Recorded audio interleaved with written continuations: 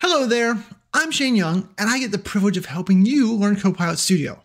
But before we start, I did want to let you know that I worked with the Microsoft product team to create this awesome training for all of you Power Platform rock stars. Cool? Cool. Okay, let's get to it. All right, let's add our first actions for pulling in the parent and child data from the incident. Now, I guess before we pull it in, let's kind of show you what the data model looks like. So switch over to Power Apps for a second. And so look, I use their cute little create new table interface. When you throw the tables in there, it shows you the relationships between the tables. And so here you can see we're going to start with incident mains. This is the one that's going to trigger our flow every time that a new incident gets added. And we know that triggering our flow then triggers our agent. So that's how that's going to work. So that's our incident main. And then on incident main, let's just do one more here. There's that incident mains, that primary key. So if we add that one in here. So that's the primary key. That's what's getting sent over. Then you can see that over here for the witness statements, it has a lookup column called incident record that connects it back to incident main. And incident photos also has a column called incident record that ties it back to incident main. So that's the relationship. That's how these three tables are connected to each other. And we're not going to have to do much with this, but I just wanted you to kind of see how each of these worked. So let's go back over. Okay, so to pull those in, we're going to add an action. So we'll go here to actions. We'll say add an action. And remember, this is all the actions from Power Apps, Power Automate that you already know about. So we're going to do Dataverse, and all the same things we would have seen if we did Dataverse and Flow are over here. And so what we're looking for is get a row by ID from selected environment. So this is how we're going to get that row back for the parent. So we'll choose that. And then we're going to do a next. Now we want to give it a decent name here. So get incident report parent information, get the incident report details from Dataverse. Now for authentication this time, we want to choose Copilot Author Authentication.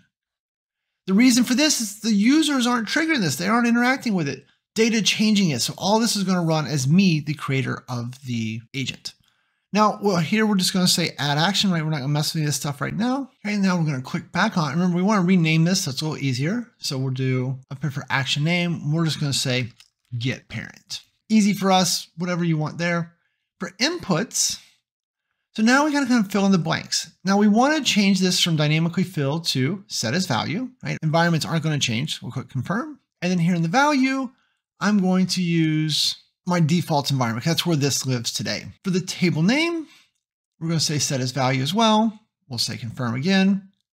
And now if we click in here, we should see a list of the tables and we'll start to type in incidents, and then incidents mains is perfect. So that's what I want. So we'll say enter, and that's the table. Now, if you're thinking, Shane, why are you building in defaults? Like, why aren't you doing solutions and all that? That's stuff for you to learn down the road. Like, yes, all that stuff is supported. Yes, there's different ways to package all this stuff up, build it in different environments, but we're not going to get overwhelmed by all that right now. Now, finally, for the row ID, down here, we're going to, yes, dynamically fill with the best option. It's the row ID. But what we want to do here is we're going to tell it how to do it itself. So we're going to say something like, use the incident row ID provided to you in the initial prompt. Incident row ID : and then that GUID is the way that I specified that in our flow trigger. So what I wrote there needs to translate directly to what I write here. So then that way that it can connect the two dots. Now we're going to do one other thing. Right? This is kind of my little pro tip here. So we're going to scroll back up here. We're going to say add. And you see there's an option here for select columns. So by default, Dataverse has got, I don't know, 4 million columns. That's an exaggeration, Shane. 40 columns. And so that's a lot of information that comes in. We don't want to overwhelm the agent with a bunch of information we don't need or not going to use.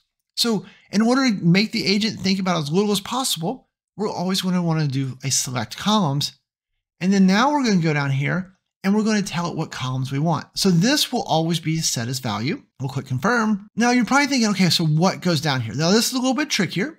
So what you're going to need to do is you're going to need to go look at your table over in Dataverse. So let's alt tab back to our old diagram. And so I know that these are the columns I want, but I need more information. If we hit the view data here, it's going to show us all of our columns. And if we were to look at something like location and we said view column and advanced options, what you're looking for is the logical name. So here I'm looking for PA911 _ location. Notice the schema name's the same word, but with a capital L. The logical names is what it's after. So the lowercase versions of everything is really what it is. So I could do a Control C here, switch back over, and then I would paste that in. And then I would just do a comma, a space, and then I would paste in the rest of the columns. So these are the columns that I want in my scenario, right? My location column, my category column, my severity column, my incident date, my incident number, and my description. The columns that you want back will vary. Now, and if you're overwhelmed by this step, then just return all of it. It'll be okay. The agent can deal with it. But as you get better at this, the more refined you can get here, the better off you're going to be. And this is the same thing I do in Cloud Flows, right? In Flows, I do the same thing. I don't want to overwhelm it. So I'm always selecting just what columns I want. It's the same syntax, the same everything. It's just a little bit of a different screen to do it. But this, right? So now we're going to get back 4, 5, was that 6 columns? I can't count. Versus the, what did I say earlier? 40-ish columns Dataverse has by default. Less information, better results. Okay. So that should do what we need to do here. So let's go ahead and hit save. Okay, so that one is saved. That one should be in a good place. So now let's go back up here to actions again. Let's add another action. And so now we need to get the children data, right? So we're gonna get the witness data next. So we'll go over here again and search for Dataverse. And now this time I'm gonna use list rows from selected environments, right? Last time I did get a row by ID. So this time we're gonna list rows. And to be honest, in previous builds, I have used list rows even for that first step. It's okay, like it just return the one row because there's only one match anyway, but get row by ID, a little bit cleaner. So here we do need to list rows because you potentially could have multiple witness statements. So we'll do that. We're going to say next here. And for the name for this one, how about get witness information for the incident report? And then down here in the description, we'll do something like get the witness name, phone number, and notes for the incident report. And then down here for authentication, we're going to change this to Copilot Author Authentication. And then we're going to say add action. All right, we're going to click on that goofy name again. And then we'll change the action name to, I don't know, witnesses list rows, something pretty straightforward there. Now for the inputs on this one, the first thing we need to do is set our environment. So we'll say set as value, confirm, hit the drop down, that same default environment again. Do you like how our environment's named after me? That total accident, long time ago, long story. Go here. Set as value here, confirm, table name. And so then for this one, we'll start to type in incident space witnesses and we'll hit enter. Okay, so that's the information. And then of course, now what we need to do is we need to add. And so what we want to do this time is we want to do a filter rows. So it's going to be an oData query, very similar to what we did in the previous step-by-step, but we're going to have a little bit of a different logic for this one. And so we're going to do something like enter an oData style filter expression to limit which rows are listed. Use the format of underscore PA911 underscore incident record underscore value. So that's my lookup column syntax. So you're going to need to know what column you're looking up. And in this case, you're using a lookup column. You're going to have that format. Now, if you've been building Cloud Flows in the past with Dataverse, you've probably seen this before. And so we're just putting the column values looking there. And then EQ for an equals. And so then this is the primary key inside of single quotes for one of my records. Now, I don't want to always get that same one back, but I'm saying, hey, use this format, but then replace that blah, blah, blah, blah, blah with the current incident row ID that was provided by the prompt. So once again, I'm telling it, hey, here's the pattern, right? This is the thing I want you to send, but instead of sending exactly that, do a replacement. In the previous step-by-step, we learned how to do that with PowerFX formulas. So if you felt more comfortable using a PowerFX formula, you could do something like that. I've written this probably 20 different ways over all my different tries. So different, showing it different examples, sometimes being more direct, like just being like, hey, do PA911 incident record value equals, and then the row ID that you got, and that'll usually work. So I'm always trying slightly different variations here to, we don't have anything we'd say is the quote unquote best practice today. We're still, trying to kind of discern what that is. So we just keep trying different things. And if we're getting it to work consistently, then we know we've got a good working pattern. And then one more back up here at the top, we want to add. And so same thing around select columns. We're going to do the same again. Scroll down here. And so then now what do I want to do for this one? Once again, set as value, confirm. And then under in value here, we're going to put in the name column, the phone number column, and the notes column. Look up those column names the same way, pull in the column names that make sense for you, but those are the ones that make sense for my scenario.